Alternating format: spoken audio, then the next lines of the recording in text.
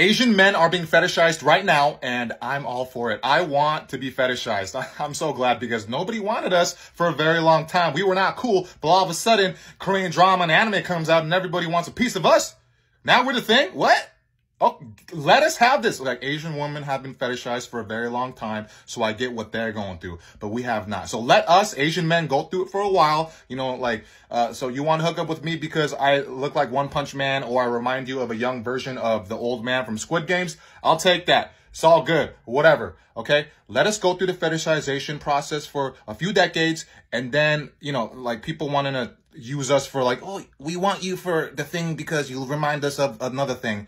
And then later we'll join you after like 3 decades of this, and we'll be like, get to know us for us. Asian men are not things.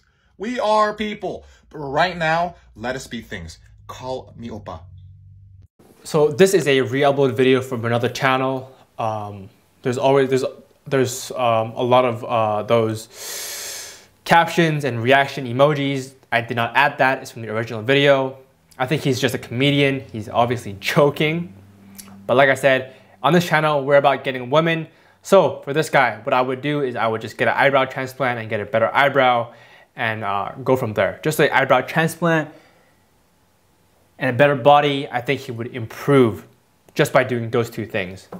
After the eyebrow transplant and the body, what he can do is get the hair. But after these 3 things, I really think he has reached his limit. But like I always say, an improvement is an improvement, and an improvement is better than no improvement. So if I was this guy, that is what I would do. And he's 5'10", so he has the height. He just needs to fix his face a little bit.